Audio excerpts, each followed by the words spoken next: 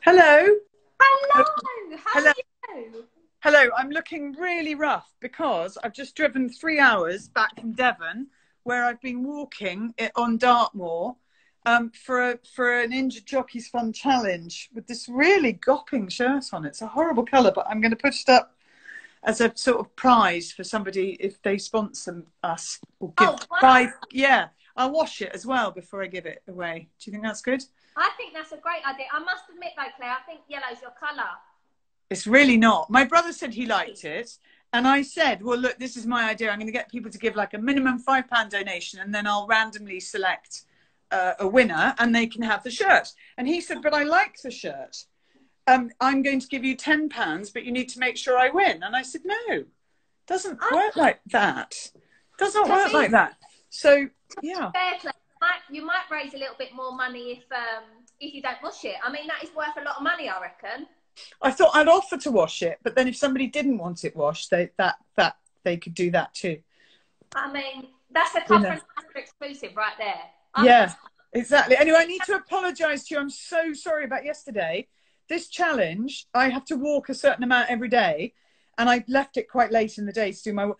I was off hiking up a hill, completely oblivious to the fact that I was meant to be joining you at 6, and then tried to get hold of you from like just after 6:30. I went, oh my God, I've No, forgotten. no drama. Yeah, I'm it's, so it's one sorry. of those. I feel like you're just doing me a favour with delaying and prolonging my birthday celebrations for a little bit longer. So I'm not. Oh, that's good. Do you think it built up tension as well?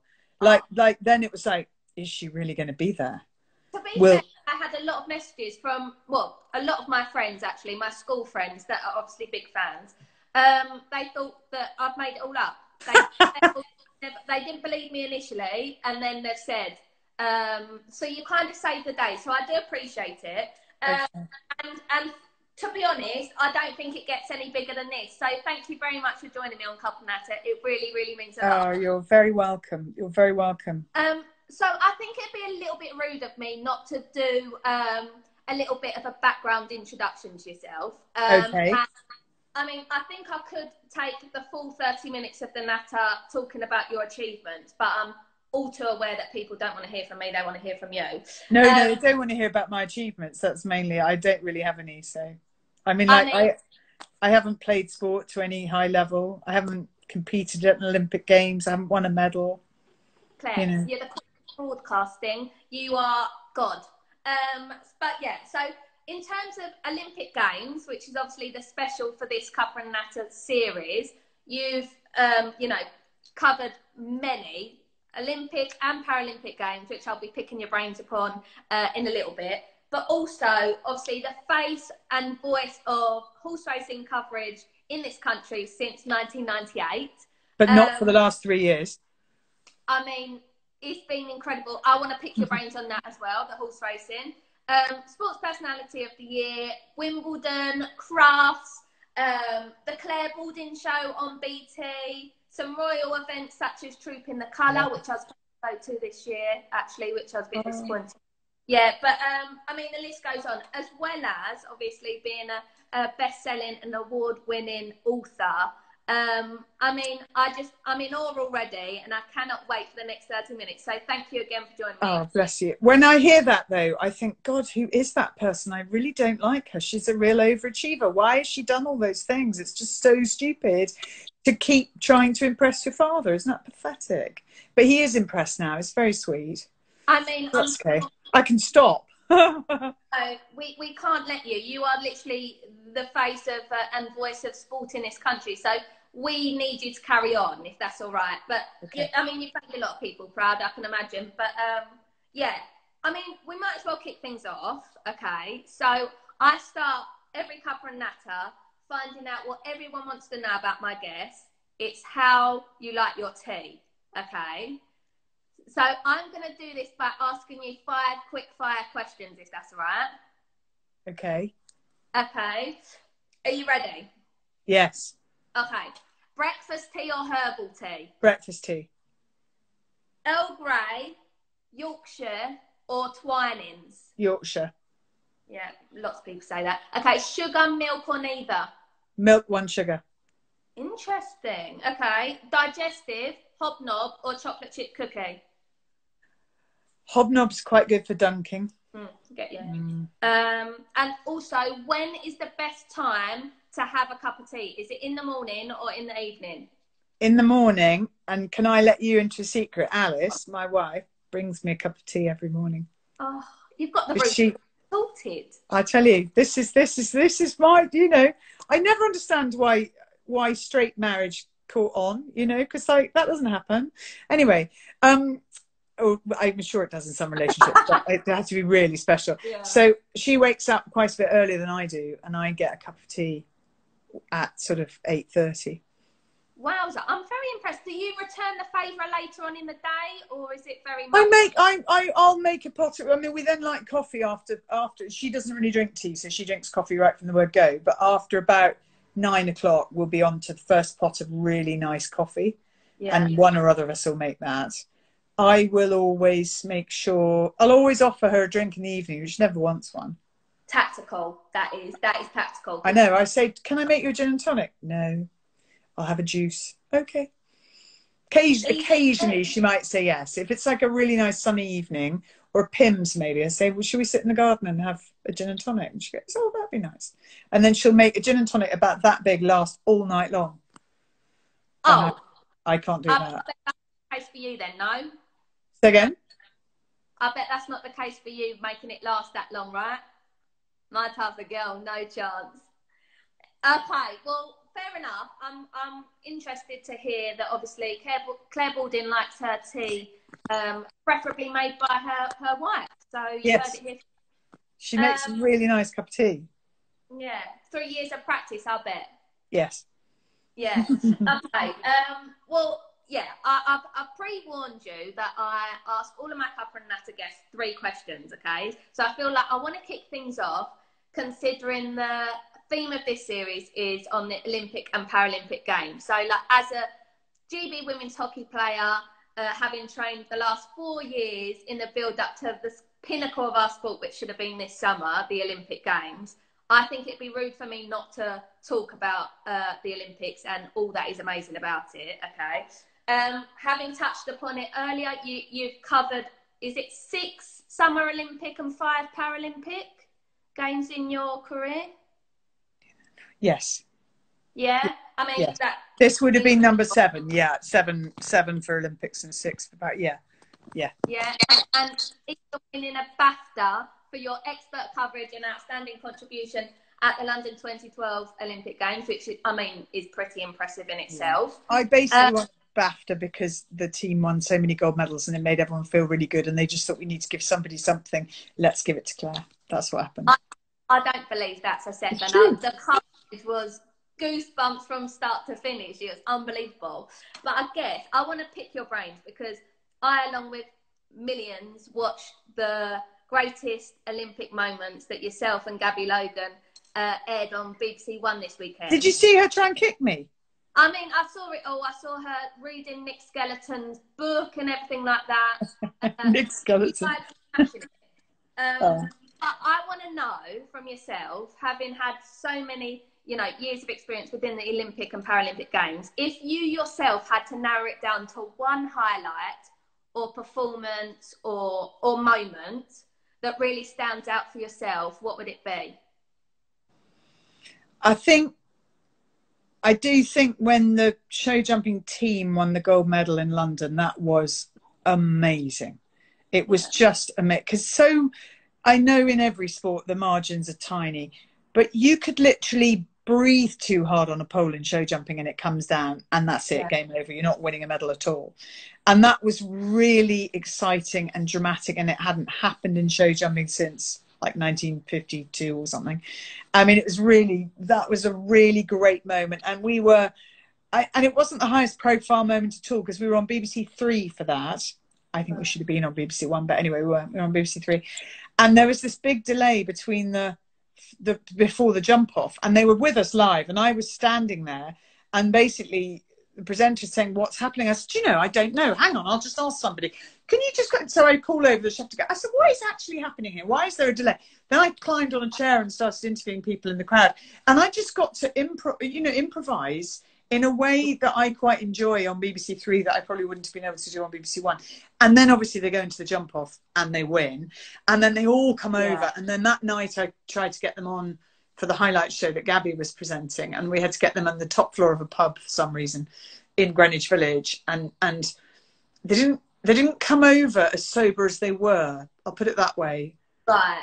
They definitely seemed very drunk, and they weren't actually very drunk. So it's like the weirdest thing. I don't know what happened, but they seemed suddenly not to make any sense at all. I think they were tired. I think they were just tired. That was great. But I also think my team, obviously, I'm an honorary member, as you probably know, of the GB hockey team, even though I've never played hockey in my life. Love it. I am an honorary member. And I did think that as a dramatic, again, you know, the show dummy went to gets a jump off and they win it by, not very much. The hockey goes to extra time and penalties and they win it convincingly, obviously, in penalties. But to get to that point was so nerve-wracking. And again, it hadn't been done by the women's team before. Oh, here's a quiz question for you, which you probably know, Emily. When were women first allowed to play hockey at the Olympics? Oh, you put me on the spot. I'm not too sure. I think it's 1980. I think it was 1980. So, here's another quiz question. When were women first allowed to run in the marathon at the Olympics? Go on. 1984. Yeah. When were women first allowed to compete in cycling in any event? And in the beginning, it was only the road race. What year? I feel like I'm going to be horrified, aren't I?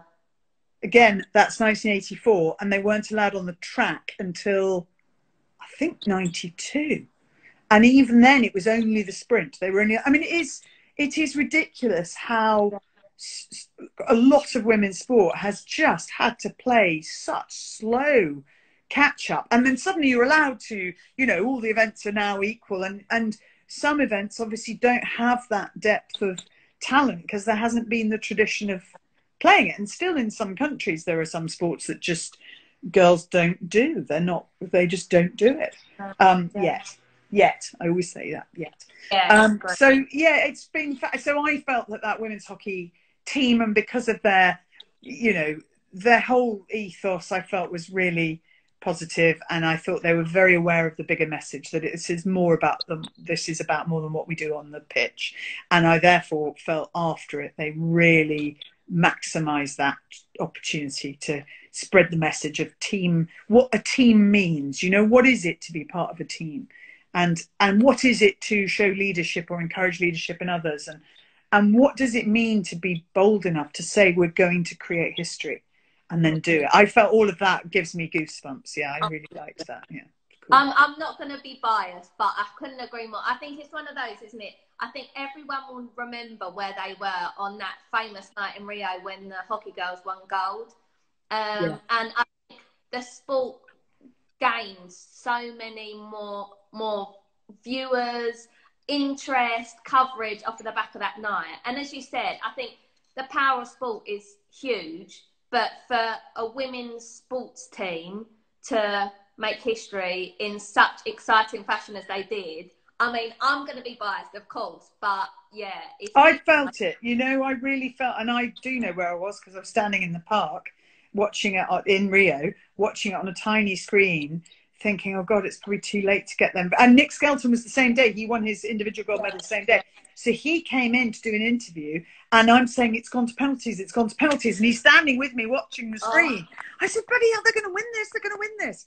So it was really exciting. And then when the whole team came the next day and Krista Cullen had the big bump on her head, and you're really tempted to do that kind of what Murray Walker did to, what's he called? I had a blank. Nigel Mansell, when he literally did that to his head on the big bump. The temptation was too soon. But am I correct in thinking as well? Obviously, you went down very well with the hockey girls, and you're even part of the group. You were part of them. I was part of the WhatsApp group, and somebody's just rung the doorbell. Hang on one second. Alice, someone's just rung the doorbell. I don't know who that is. How exciting. Buttons just there. I'm going to look out the window just so Yeah, who is it? Let us Oh, know if it's delivery, anyone. delivery. It's Oh, delivery. That's okay. It's probably for next door, actually. Yeah, so I was. So what happened is that, as you know, 2016 was also the year that Leicester City won the Premier League at odds of 5,000 to 1, which was an amazing, amazing achievement. And therefore, there was, what was it? Next door, yeah. It was something for next door. So at Sports Personality of the Year, there is an award for Team of the Year and there's an award for Coach of the Year. And Claudia Ranieri got Coach of the Year, which made everyone quite rightly think that means GB hockey women have got Team of the Year. But Leicester City also got Team of the Year, which I still feel is basically 2 awards for the same thing. I think you had to choose. One gets one and one gets the other. So I was pretty devastated for the girls, and they were all there. And they, you know, and I've been in those situations where you're up for an award and you hear the runner-up, and you think, oh God, it's me. I start to get up, and then you hear someone else's name, and it's pretty, you know, upsetting. So we partied to make up for it, and I kept saying to them, "You're my Team of the Year," and I still say it now. You are my Team of the Year. And I tried to make the music carry on at the disco. That was slightly embarrassing. And then I said to everyone, let's go upstairs. There's this fantastic bar on the top of the, it's called the Genting Hotel in Birmingham. And I've stayed there a lot because it's where we stay for crafts. So I kind of know, it's my territory. I know. I said, let's go upstairs. Anyway, they're discussing their WhatsApp group. Now, as I remember it, Helen Richardson-Walsh said, you should be in our group. As she tells it, she says, I grabbed Kate's phone and put myself in the group. I wouldn't do that. They were begging me to be in the group. So I'm in the WhatsApp group. And all the messages start firing through the next morning about how rough everybody feels. And Hannah McLeod had to get up early to go off and do something really sensible and, you know, work-based. And everybody else is sort of in bits and have ended up in places they'd probably don't know quite where they are. So I'm seeing all these messages coming in, and then they put up some videos from us singing the night before and dancing. It's great. And then they will start discussing all the next appearances, and don't forget to bring your kit and all of that. And so I'm just observing, and I'm feeling really proud. And I come home and I say to Alice, I'm in the hockey group. And she's like, you've never played hockey in your life. I know, but I'm in the team. I'm basically now an honorary member of the team. So this goes on for a couple of days, and then I put up a few messages, which is my big mistake. I shouldn't have said anything because they'd forgotten I was there. Because then Kate Richardson-Walsh rings me, and she says, you know, Claire, it's just been great having you as part of the group. It's been really fun, and we really appreciate your support. But, you know, the thing is, and I said, what? She said, well, the thing is, we kind of got to discuss things on there that really you shouldn't be party to, because you are in the media and it's our private space and it's our team and it's really important to us, and I'm going to have to take you out of the group. I was so brave. Can I tell you? I was so brave because I just went, yeah, absolutely, totally understand, you know, and yeah, thanks for ringing to let me know. And I thought it was pretty good captaincy, actually, that she rings me direct, tells me before, and she said, look, I'll just give you last chance to say goodbye, and everyone say goodbye to you. So I say goodbye to everybody on the WhatsApp group. Really nice messages come through. Great having you, blah, blah, blah. And I am standing in the kitchen next door holding the edge of the island when Alice comes back from work. And she walks in and she looks at me and she said, oh my God, what's happened? Has somebody died? And I said, no. And she said, but what's the matter with you? I've never seen you look like this. And I said, they've dropped me from the WhatsApp. She started laughing. And I've got tears coming down my face. I'm really upset about it. I really liked being in the WhatsApp group. So Krista had asked me to help out at their Tafauti, you know, her Tafauti Foundation at the ball. And I told the story about the WhatsApp group on stage with Kate in the room, and said that she had to call me and kick me out of the group. So I'm gonna give this as a Cover and Natter exclusive. Supposedly, Clare Balding was added into the group, but I've heard from really reliable sources that actually Clare Balding added herself into GB Women's Squad group for her then to be phoned by Kate Richardson-Walsh to then get the boot, and you're devastated. Heartbroken, never quite. You know, I may never actually get over it. You know what? it was like I lived in this little dream bubble for a while where I really thought I was in the team. Claire, you've still got time. We've got another year until Yeah. now. So this No, is that's true. Exactly. I could make the big comeback like Krista, except that I've never played hockey. That's my problem. You know what? I think we could stick you up front and you do a job. Yeah, just do it. I'm brave. I'm really brave. But can I just ask, okay, so considering I've rattled off all of the many sports that you've worked on in your career, there is one big gap there. And seeing as though you are part of the WhatsApp, part of the WhatsApp group, you've said that the girls winning in Rio was one of the highlights. Could you make the dream happen? Could you work within the hockey world in the future? Well, I was meant to for BT Sport, but then everything got cancelled. I was meant to be doing hockey this summer. No. So I would have been, this spring rather. Yeah, it was this year, wasn't it? Oh, and then obviously everything was off. Yeah, I was really looking forward to that. I thought I can show not necessarily my knowledge, but I can definitely share my interest and excitement, and I can share my vision for the team. That's what I do. The dream is still on. Okay, I'm holding on to that Yes. hope. But very, very interesting. And I guess this leads me on quite nicely to my next question, which is, I've obviously said that you've covered a broad range of sports. Your expertise across so many different sports is absolutely incredible, so impressive. But the first love was always horse racing. So a question, is that still the case after all these years working in loads of different sports and events, or is horse racing still the number one for you? It's interesting because I have worked on racing from the day I started in broadcasting until the end of 2016. And I haven't presented it since 2016. And I'm on the board at Epsom, so I'm quite strongly involved. I've got to try and find a new sponsor for the Derby and the Oaks now, because Investec, obviously, as you know, Investec changing their priorities slightly, so therefore no more hockey, no more Epsom either. But I haven't presented racing for 3 years. Nearly four. Yes. And it's weird because I thought I would really struggle with it, and actually I haven't, because I get to go racing if I want to go racing. I watch racing. My brother's a racehorse trainer. There's plenty of racing in my life, it's fine. I really, when I was a kid, I wanted to be an eventer. I wanted to be a 3-day eventer. So eventing and equestrian world's been a massive part of my life, and I've presented badminton actually for longer on television than anything I've done. That was the first live show I ever presented back in 95 or something, 94 or 95. 95 must have been. And that's been weird not to do that this year, and Burley's been cancelled as well. So I'll miss that. And I don't know whether we'll be back up and running for show jumping at Olympia. I don't know. But it'll be really strange to have a whole year, if there's no Olympia, to have a whole year without presenting a single horse event will be very odd.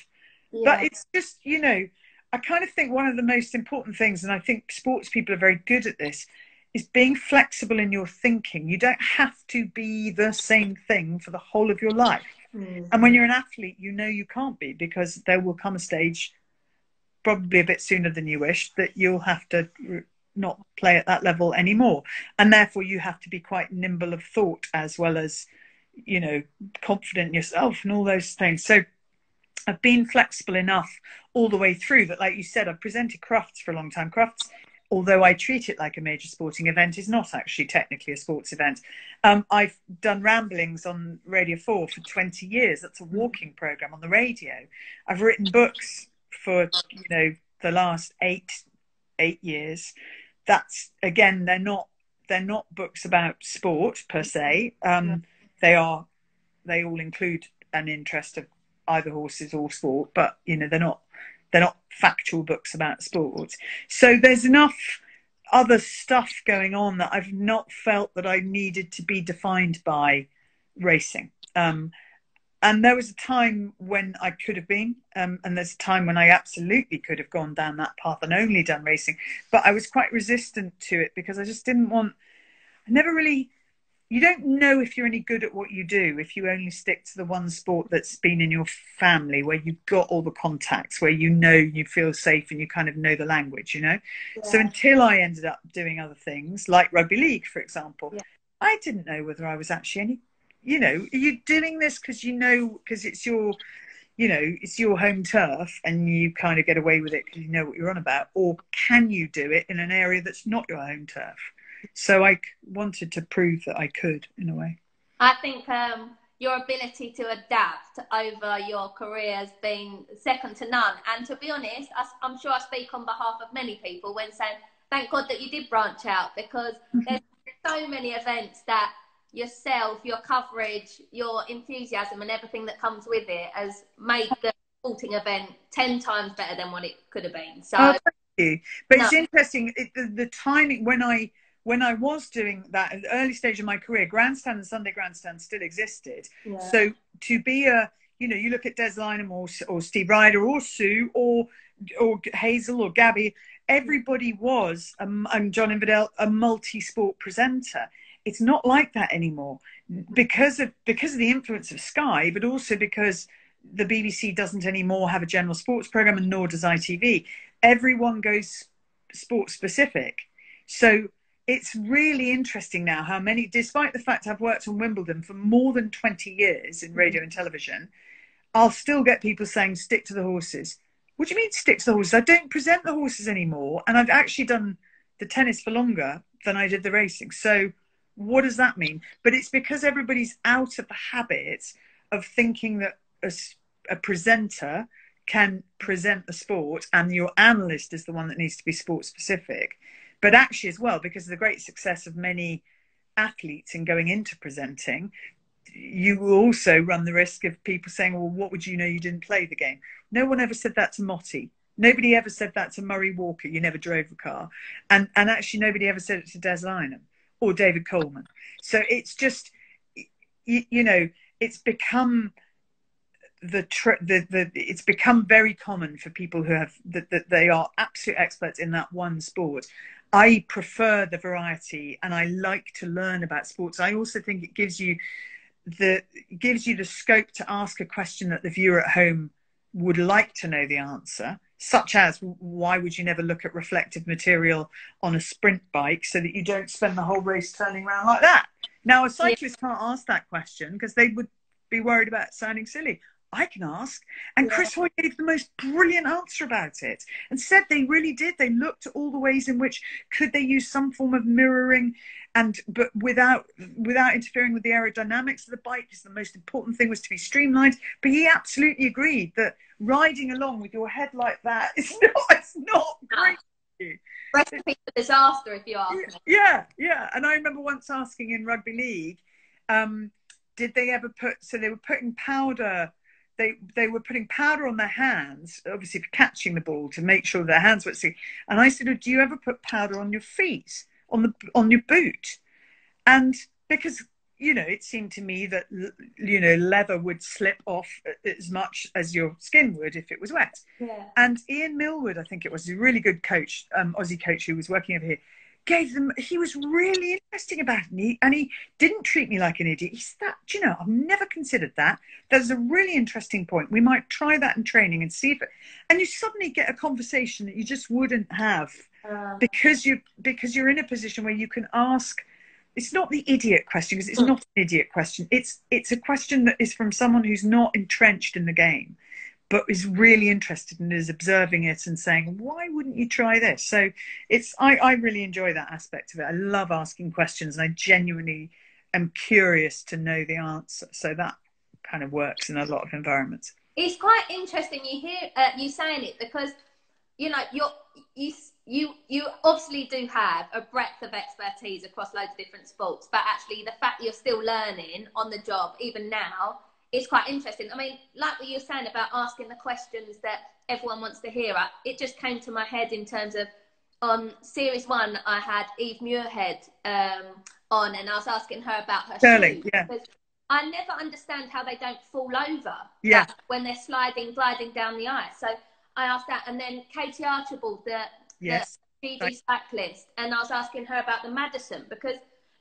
a teammate and dragging them along. I mean, that is a skill in itself. I'm baffled as to how they don't collide. And she did it. Did she tell you about doing it with a broken wrist? Oh, she's phenomenal. And isn't she? I mean, she basically competed in that after she'd had a bad fall. And she could hardly, I don't know how she could pull at all, because her wrist was pretty much smashed. Yeah. I mean, she's phenomenally, she's a great athlete. She'd have been good, I think, in any sport she went into. You know, when you see people and you just go, well, you'd have been fantastic at hockey if you played hockey. Yeah. She's a real fighter, real competitor. I mean, she's won it all, hasn't she, in cycling? Yeah. So maybe we could recruit her up front as well for the GB Women's Hockey. Yes. Katie Archibald and me will be your incomers. That'll take the Netherlands by surprise. Give me 5 minutes and I'll add you to the WhatsApp group and then we'll make it happen. No dramas. But okay, so third question, it again leads nicely onto what you're saying about learning more about Rugby Football League. So I think it'd be rude for me not to wish you a huge congratulations on your new appointment as the RFL president. I can show you my because it's here. You were going to bring it out. I'm not sure it looks so good with this really weird t-shirt, but there's my chain. There's my chains. Isn't that good? I mean, that's pretty impressive, isn't it? I mean, huge congratulations. I mean, this time last week you were on showing off your bling on the BBC The One Show, which is one of my favourite TV programmes, and this week you're sharing it with Emily de Fron's Cuppa and Natta. So I feel very honoured. But no, in all seriousness, congratulations on your role. And as an avid campaigner for obviously women's sport and the growing coverage within women's sport, you've outlined that one of your main aims over the next couple of years is trying to grow women's rugby league. So just pick the brains. How do you intend on making, women's rugby league bigger and better than ever before? I think at the moment it is not even in the thought process of a lot of sporty girls at school. And that's the first thing you need to change, is making sure they know that this is an option for them. I think also showing them that it is a game that it really rewards teamwork, but also athleticism. It's even more of a running game than the men's version. It's going to be, I think, because it's not professional yet, but I think it's on the up, and I think there's going to be an opportunity for that to come about where you could actually make a living from it, not just have to finance it by your own kit. The World Cup gives the sport a fantastic opportunity, because the World Cup next year, for the very first time, I think in any sport, is men's, women's and wheelchair all at the same time, all running concurrently. So hockey's had men's and women's running concurrently, hasn't it? And that's the sort of standard format for hockey, and I think that's true in a few other sports, but they definitely haven't had wheelchair as well. So for it to be hosted here, and it's going to be big, and I think the chance is to build off the back of that. When people see the women's final being played at Old Trafford on the same day as the men's final, that's huge. And if England can get to that final, if they could win that final, you're then talking about using that momentum over the next months, and I think that's where I can be of most value. I want to help, obviously, promote the World Cup and get people to come to it. Let's hope we're in a position by next November that that's possible, but as in November 2021. And then I think after it's to go to schools and say, right, what's your programme, and can we help you? If you haven't got a programme, can we help you? It's interesting, isn't it? Because I think with all women's sport at the moment, if you can't be what you can't see, and we need to, show all of these remarkable women playing a broad range of sports, and the coverage is a huge factor of that. But as you said, I mean, a home World Cup and having success at a home World Cup where the men and the wheelchair are alongside, seen as the equals, what perfect opportunity for you and the whole RFL to jump on that. And they're a really forward-thinking, open-minded sport. And actually, somebody said to me the other day, I assume you're the first female president. I said, no, I'm not. The first female president was in 1995. And it's a sport that I think is much more welcoming in terms of, they really care about inclusion and diversity, and they are working. They know they've still got, you know, a fair bit to do, but compared to some other sports, they are amazingly far down the line. You know, they have a Pride Day. Keighley Rugby League Club they basically are affiliated with Pride, and there was one team a few years back that wore pink the whole season to basically say we are gay friendly. So, you know, if you've got a problem, don't come here. Yeah. Well, I mean, it sounds like a lot of sports can learn from what they're doing as well. And obviously, having yourself on board, I'm sure it's going to go from strength to strength. So, wishing you all the very best with that one. Thank you. No, not at all. Okay. Well, I feel like I've spoken enough and asked enough questions. And I must admit to you, I've been, understandably, I've been bombarded with questions from social media for you. So if you don't mind, I know we're running over. Have you got time for a couple of social media? Yeah, go on. Questions? Go on. Right. Okay. All very good, I must admit. Okay, so Andy would like to know, is there an individual involved within sport, either past or present, that you have never had the opportunity to interview and wish you could? I would love to have interviewed Muhammad Ali in his time. I would have loved to have done that. I met him when we did Sports Personality of the Century in 2000. He won that, not surprisingly. And I was one of the presenters. There were 5 presenters that year. And I was very much the junior one, but I was one of them. And I remember after it, standing, watching him and watching everybody around him and thinking, gosh, it was like, I mean, it was really nice because everyone, you know, there are really high profile sports people in that room, and it wasn't a public audience. It was all, you know, they were all athletes or coaches or you know, execs or whatever. And he had such presence, even ravaged by Parkinson's. He had such presence. Yeah, and that would have been a great chat. You know, he had real charisma as well, and funny and sharp. And I think that's the dream. You want to have interviewed him, really. Especially as someone so iconic as well. I bet it's one of those, it's quite, I mean... Yeah, and it's interesting now, and actually now I would put top of the list Marcus Rashford. I am so in awe of him and Raheem Sterling, and I think having the ability to, for a long time, and even this happened to Muhammad Ali, when he used his position and his profile to object to the war, and when he refused to sign up and consequently, you know, got in big trouble for it, he was really, really harshly criticised. And I think there has been, and Billie Jean King, same thing, when she basically spoke up for equality and founded the WTA. There's always been this slight feeling from the establishment of, you're just sports people, you don't have a right to say these things.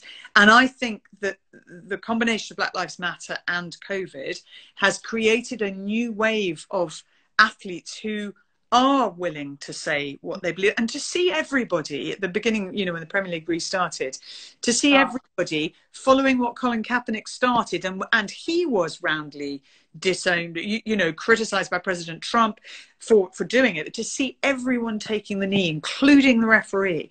I think that's remarkable. I think we've, in a very short space of time, that is a big shift, that you as an athlete will not, I hope, ever hesitate in using your voice to try and affect positive change. And I think that's that's a huge leap forward. Yeah, I think as well, like we've seen that, haven't we? Especially over the last few months, where sportsmen and women are using their platform for good. Yeah. I think sport is the most powerful thing within society, and actually the positive change can stem from sport. And we've seen it from the likes of Sterling, Rashford, Coco Gauff, the speech she gave in Florida was amazing. You know, she's really impressive. She is going to, I mean, she's phenomenal. She's great player, but really good talker too. Yeah. Okay. I mean, Muhammad Ali, fair enough. Okay. One more, if that's all right. Yeah. We'll go for, okay. Pat would like to know, Pat on Instagram would like to know, if there was one sporting event that you could personally participate in, what would it be? If there was one sport that I could participate in? Yeah. God, I have this really romantic notion of diving off the 10-metre board. And it's really because of Barcelona and that iconic, you know, Greg Louganis and all that. But Oh no. No, I'm here. My sister-in-law Yes. was trying to ring me, and I just had to turn her off. But I can't dive, so that would be silly. I've never played Which hockey, is so what would I want to do it? Oh, I'd want to be good at it. Yeah, I just think it's such a beautiful sport. you'd bomb off the top of the platform. Yeah, I'd bomb off the top platform. Yeah, that's what I do. Bomb off the top platform. The other, like, if it was Winter Olympics, I'd love to be a downhill skier. I just think it's so exciting and adrenaline. So I like the danger ones. I think I like them anyway. But realistically, it would have been it would have either been eventing or show jumping, not dressage, because I'm not very good. I'm really not very good at that. But eventing, I'd have loved to have been. I remember that when the team won silver in Sydney, I was standing with Tina Cook, who's a great mate of mine, and she was reserve for the team and travelling reserve, in floods of tears, just watching them on that podium. And it was only a silver medal. I'd be in bits if they ever win a gold in my lifetime. Jeepers. Well, no, but it's one of those, isn't it? I think with the equestrian at the Olympic Games, it captures you. Yeah. Pulls on your heartstrings as well. Like, I was watching the show at the weekend, and you know the knit skeleton coverage. I was the bottom look. Just incredible. Yeah, it's really good. It is. It's exciting because also you're relying on another living being, and that's pretty rare. Anyway. Yeah, it's a talent in itself. But I mean, yeah. I'm sure that's a trickier question. But either the diving, the downhill skiing, or the I mean, you're covering it all, aren't you? Cover it all, exactly. Well, anyway, I'm very wary that I said it was going to be 30 minutes and I've gone well over. My cup of tea is very empty as well. But honestly, I can't thank you enough for agreeing to be part of this. As I said, I don't think this gets any bigger. So thank you very much for being I'm so sorry generous. it was 24 hours later than it was meant to be. And I'm going to ring back my sister-in-law now, because it was her I was walking with yesterday, and tell her that I did the thing that I was then panicking about. Oh my God, I forgot. Anyway, she'll be pleased that we've done this. Well, thank your sister as well on my behalf for allowing you to join me today. But for everyone else, thank you very much for joining us. Keep that kettle boiled. Keep nattering using #CupandNatter. My next guest will be revealed on Thursday at 6 p.m. So keep your eyes peeled for that. And then I'll see you again, same time, same place, next Monday for episode 2. But Claire, thank you so much. I do really. You're very welcome. I'm sorry I hadn't got my hair sorted for the occasion, or indeed put on any makeup, but never mind. And yellow is definitely your colour. Don't you worry. All right, I'm going to press the little cross here. Is that what I do? Take care. Thank you so much. Thank you. Take care. Bye.